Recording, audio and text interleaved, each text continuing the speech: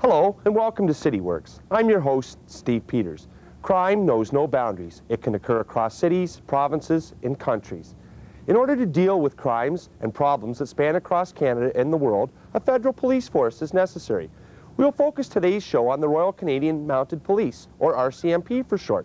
We will find out when the RCMP was formed and why we need them, and what some of the departments are within the police force, as well as many other interesting facts about our federal police force. So please stay tuned to CityWorks.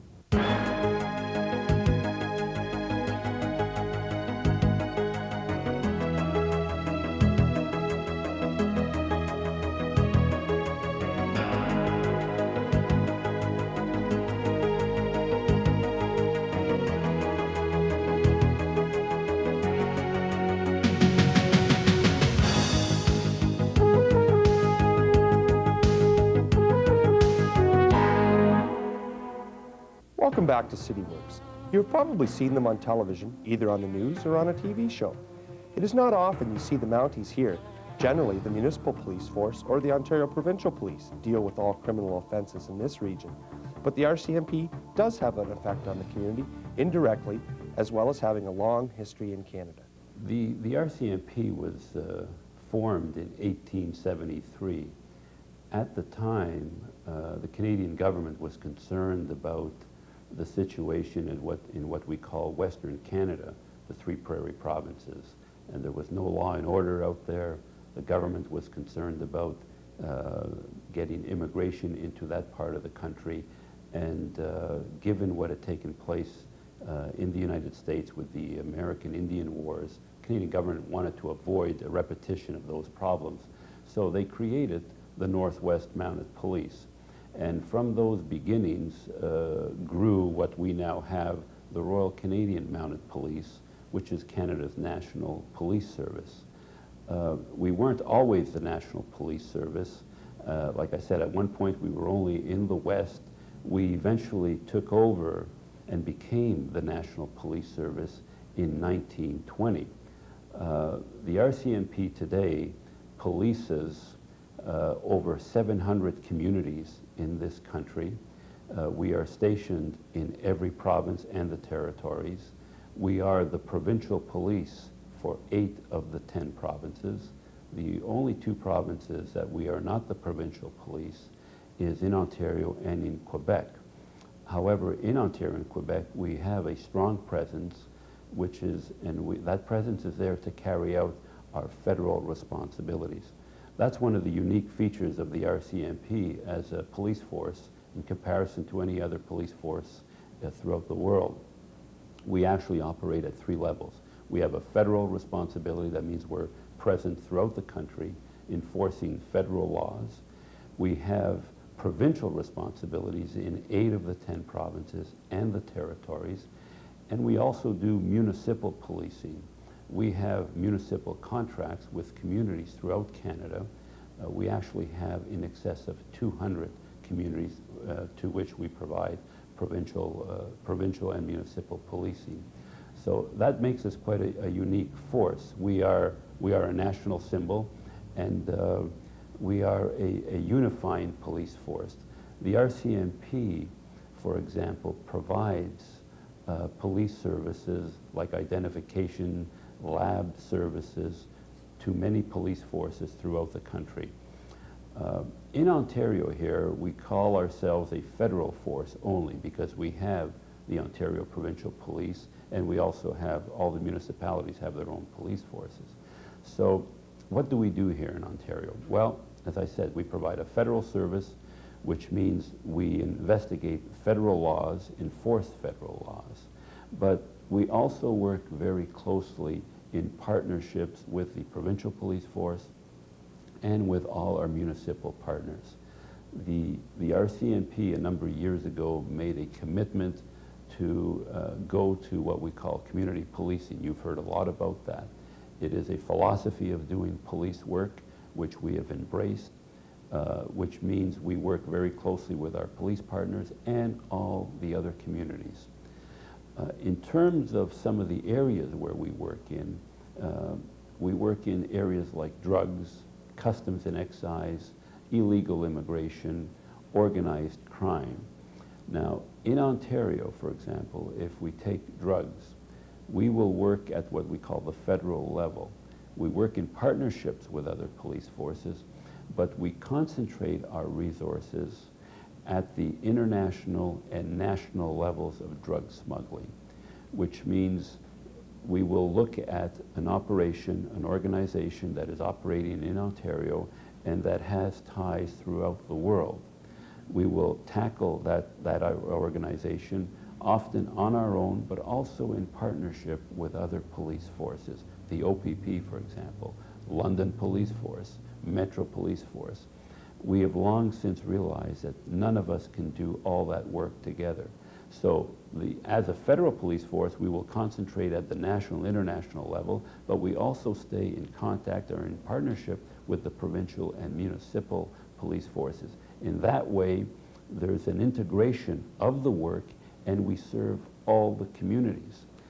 I often get asked the question, well, if you're working at the international level, how do you service our community? How do you service Belleville, Ontario? How do you service St. Thomas? The best answer I try to give, or the answer that I think best explains how we service the community of St. Thomas or Belleville or any other community, is simply in this way. If you have a major organized crime group that's importing drugs or smuggling guns into this country and so on, if we stop this organization from importing drugs into this country, we will have served the community of St. Thomas in this simple way. The 100 kilos of drugs, of cocaine, for example, that we seize at the airport, or the 5,000 kilos that we seized in Quebec that landed in a plane.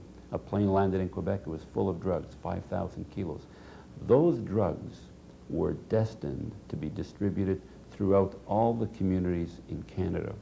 Therefore, the 100 kilos that arrives at the airport, and if it's allowed to proceed, will be distributed to all other communities.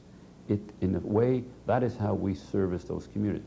Once we stop those drugs, it means it doesn't get to Belleville, it doesn't get to St. Thomas, or it doesn't get to Toronto. Now, some people say, well, we never hear of that, or we don't see you present. It's true, we don't work in uniform, but by stopping those drugs, or by stopping those illegal immigrants, or by dismantling organizations that are bringing contraband, alcohol, and liquor into the country, we actually have serviced all the communities. And it's important that we do that service in partnerships, that we share the information with the other police forces, that we share it with the provincial and municipal police forces, and that we consult with the communities. It is the big challenge for us in Ontario as the federal police force to survey, to find out what the communities want, what they need, what their concerns are. The RCMP interacts with other municipal and provincial police forces to deal with various crimes, and in an attempt to be more efficient, have reorganized the detachments across Ontario. In 1993, the RCMP began a reorganization process in the province of Ontario, and what we basically did was create 12 separate divisions in Ontario. Before, we used to have various detachments running various little districts, and we decided to re-engineer the province into these 12 divisions. In the case of London Detachment, which was reorganized as of April the 1st of last year, we closed Sarnia Detachment and we closed Woodstock Detachment. And now London Detachment is responsible for an area that extends just east of Woodstock, over to Sarnia, south to Port Stanley and Lake Erie, and north, as far north, just north of Goderich. And we have Lake Huron as part of our territory too. Within the scope of the duties that are performed within this detachment are drug enforcement through London Drug Section, customs enforcement through our Customs and Excise Section, a federal enforcement unit, a commercial crime unit, and a criminal intelligence section that is involved in a joint force operation with the London City Police. We have a number of joint force operations going on within this area. We have a 2-member uniform secondment at the London City Police, which allows us to send over two members who will work with the London City Police in a uniform function. They wear RCMP uniforms.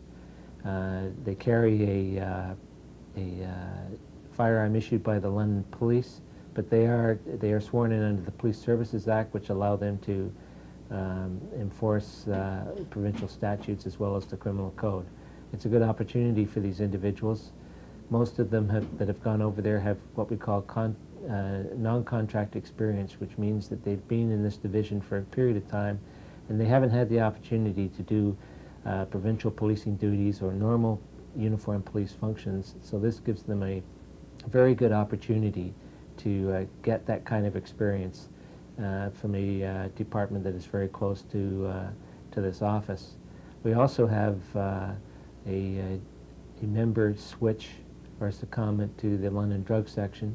One of their members works here in our drug section, and conversely, one of ours works with them on a 6-month secondment.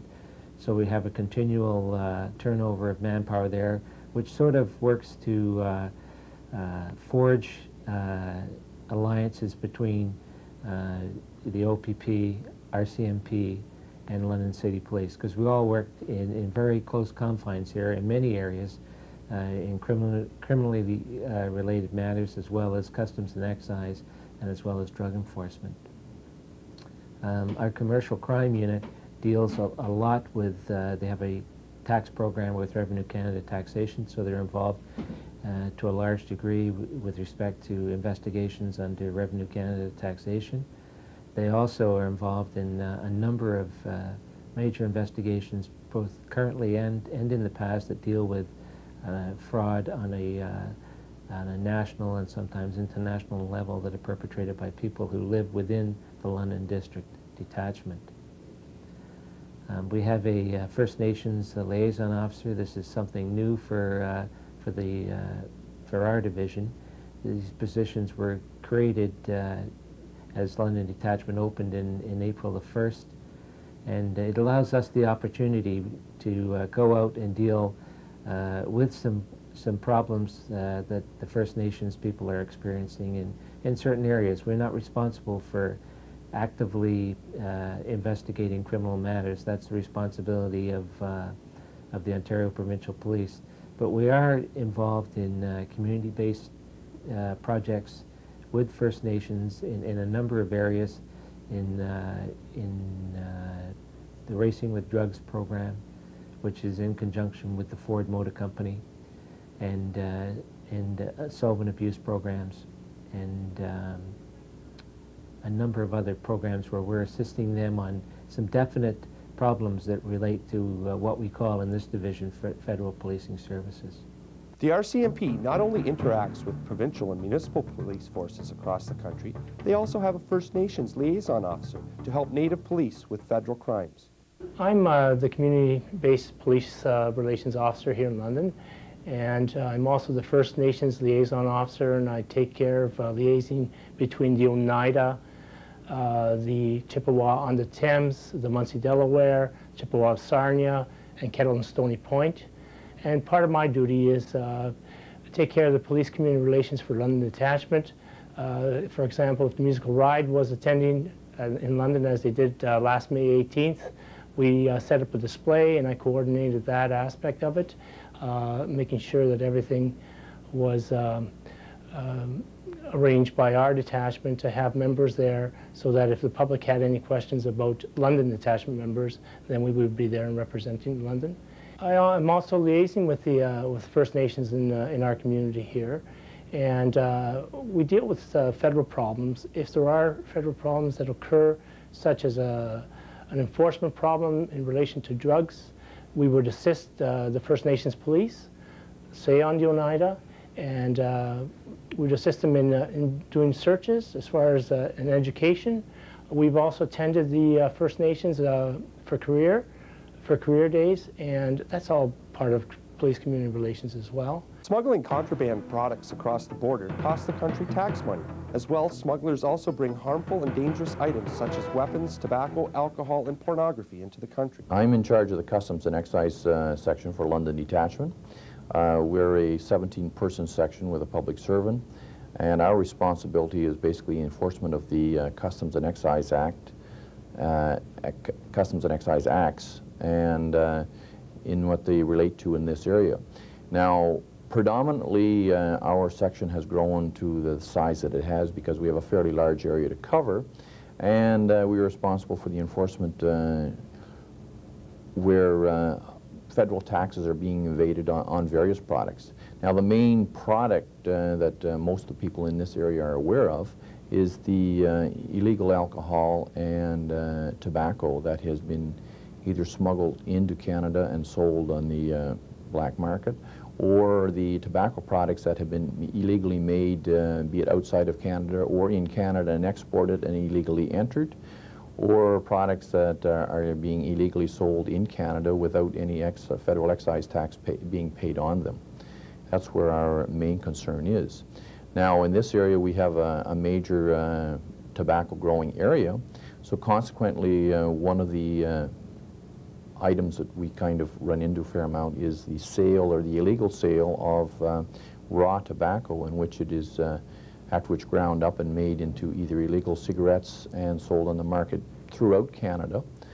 And so consequently, we are trying to curb this offense. And in addition, we are concerned with the illegal making and manufacture and making of tobacco products and selling them within our area and as well throughout the country. Again, we have two border concerns. We have the Sarnia area, which is part of our detachment region, and we are concerned with smuggling in that area and across the waters there. And in addition, across the Lake Erie, we are concerned with the smuggling of any contraband that comes across that area. Now, contraband to us is any product that is not reported to the customs. Now, this would be could be anything from pitchers to light bulbs to illegal booze and tobacco products. We are, like, as I say, we're very concerned about any product that's entered into the country. It could be child pornography, it could be pornographic items, it could be illegal weapons. It's part of our concern, and therefore our mandate is to combat these areas. Going back again, as I said, our main concern in the present time is the illegal entry of alcohol and tobacco products. You can see that there, I've showed you some samples of tobacco products that have been found in the area, that have been cut up, and it was being sold in the market, and we happen to be seized it locally here. We've had individuals appear in court at various instances throughout the province in relation to the sale of illegal tobacco products. I've also shown you some samples there of tobacco products that have been produced in Canada and sold, and they have been seized as well. Again, these individuals in relation to this sale of these tobacco products have been are before the courts. And as well, I'd like to advise people that the possession of these illegal products is illegal. They as well can be charged with possession of the illegal products and taken to court, and then could end up with a criminal record. Their vehicles or anything used in relation to this crime, or even the proceeds that they have made from these crimes are subject to seizure.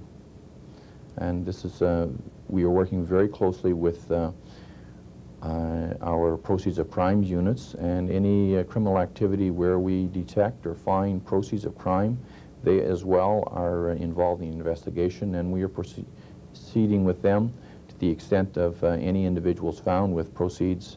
They're having them forfeited as much as we can prove. Drugs are a multi-billion-dollar-a-year industry, and in order to halt the flow of illegal drugs into the country and onto the street, a drug section has been formed with other police forces. The London Drug Section is responsible for the identification of drugs in the 4 counties surrounding the London area, including St. Thomas. Our drug program is targeted towards Upper Street, international, the importation levels. We have a harmonious or a balanced enforcement approach that includes the Ontario Provincial Police and the London City Police. In this approach, their efforts are targeted towards the street-level drug traffickers, and the Royal Canadian Mounted Police try to target above the street and also target at individuals who are importing the drugs and distributing the drugs at a large-scale basis. Part of this program also deals with the education of the general public. Along with our policing partners, we have a very proactive drug enforcement or drug awareness program. This program is very important because it allows communication with the communities and with individual groups and different aspects of society. Through this constant dialogue, we can identify where the problems areas are, and we try to deal with those problem areas. Also, the education portion is very important, because with education we can hope to reach the youth of our culture now, and maybe we can train them into looking at alternative ways of dealing with drug issues. This section has been very successful. We have made large seizures. The seizures are along the whole spectrum and the range of drug enforcement, from marijuana and hashish and hash oil to the multi-kilo cocaine level. These interdictions are made on a regular basis. We target these individuals in groups, and it takes considerable effort and manpower to target at this type of level. One of the important things to remember with drug enforcement is that there's different segments involved to it. It's not just the drugs themselves. There's drugs involved. The drugs lead to money. There's large cash transactions, and one of the efforts that we try to do is also try to interdict the money that have been made by the individuals or the groups that are involved. The proceeds of crime legislation is relatively new, and we put considerable effort into trying to use that legislation to its fullest. This unit also has been very successful in that area, and large cash seizures have been effected. Also, we have seized vehicles and jewelry, monies, and any other kind of quantity or any kind of other thing that you could think of. There's also a violent aspect to drugs, and in our searches we are finding more and more that we're identifying guns, loaded weapons are found on a regular basis, and we lately have had a trend of seizing more guns with our searches. The Royal Canadian Mounted Police have to deal with many different types of hard-to-detect crimes, such as counterfeiting, tax evasion, corruption, and various commercial crimes. The RCMP Commercial Crime Section here in London, Ontario, is involved in the enforcement of 7 specific programs. We currently have 6 investigators involved in this enforcement area. Our primary area of enforcement is the Bankruptcy Act. At the request of the Superintendent of Bankruptcy, we investigate criminal activity associated to this act. Computer crime is an emerging field of enforcement responsibilities for the RCMP Commercial Crime Section. We investigate criminal activities utilizing computer technology and attempt to prosecute under the criminal code any areas that breach the code. Counterfeit technology and the introduction of photocopiers and their high grade of reproductive capabilities has increased the demand for counterfeit enforcement in this particular area. We enforce counterfeit activities in cooperation with local police departments and usually charge under the criminal code. The tax program is a joint venture that we have with Revenue Canada Taxation, where we attempt to recover illicit wealth accumulated through criminal activities utilizing the Income Tax Act. Commercial crime program itself is involved in the enforcement of business-related crime, which is national, international, and interprovincial in scope. We also enforce the federal statute associated to the accepting and giving of bribes to government officials and corruption within government. Finally, we also are involved in securities fraud enforcement with the Ontario Securities Commission, where we attempt to investigate and prosecute allegations of wrongdoing in the market and securities industry. The Federal Enforcement Unit in the RCMP has a wide range of duties and responsibilities, such as investigating and dealing with crimes to and in federal government agencies. We in the Federal Enforcement Unit of the RCMP here in London are comprised of approximately 8 members that are considered investigators. We work for several client agencies. As an example of this would be the Unemployment Insurance Commission, Canada Immigration, Passport Office, which is part of the External Affairs branch of the government. And we're called upon to look at certain investigations within those departments that could be dealing with fraudulent applications. We also provide a service to the general public here, dealing with fingerprints, photographs for different applications that these persons would require in order to make application to different government departments. We also are involved with the Canada Shipping Act and small vessel regulations, of which we have 3 boats at this time that are moored at Port Stanley and Sarnia area. They are one of the symbols that help define Canada, and while you might not see them every day, they do play an important role in protecting the country and in turn our city. From fighting drugs to smuggling to educating the public, the Royal Canadian Mounted Police have, from early in our history to the present day, served our people with distinction. Well, I hope you have learned something about the function of the RCMP and what they do for our community. If you'd like further information, you might want to check out their website and find out more about the RCMP. I'm Steve Peters. Thank you for watching CityWorks.